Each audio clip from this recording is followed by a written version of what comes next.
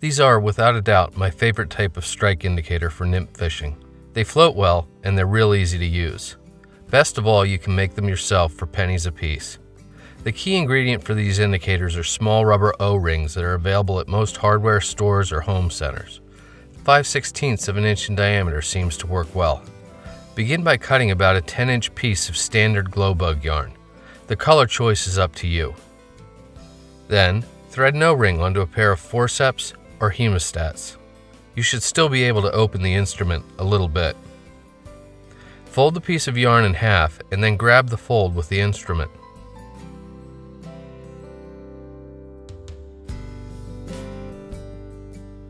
Slip the O-ring onto the yarn until it's about halfway down the doubled over piece. Double over the piece again at the O-ring. Tug on the ring until you get most of the yarn to one side.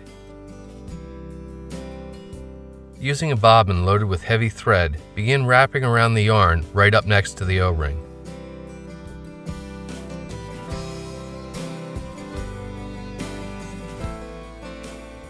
Make sure to wrap over the top of the thread's tag end. After you make about 20 or so nice tight wraps, lay a bobbin threader across the top of them and then make another 8 or 10 wraps around the whole bundle. Snip the tying thread to free the bobbin and pass the thread you just cut through the eye of the threader. Now pull the threader and the thread underneath the wraps. Pull everything tight and then snip off both ends of the thread nice and close to the wrap. Apply a liberal amount of head cement all the way around the thread wraps. Indicators get quite a workout, especially during casting, and you don't want the wraps to come undone.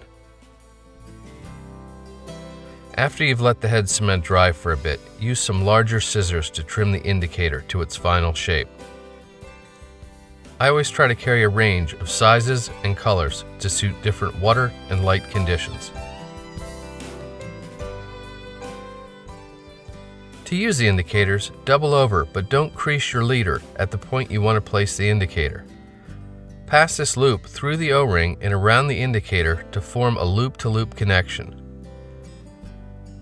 Your indicator should stay in the same place on your leader even during heavy casting.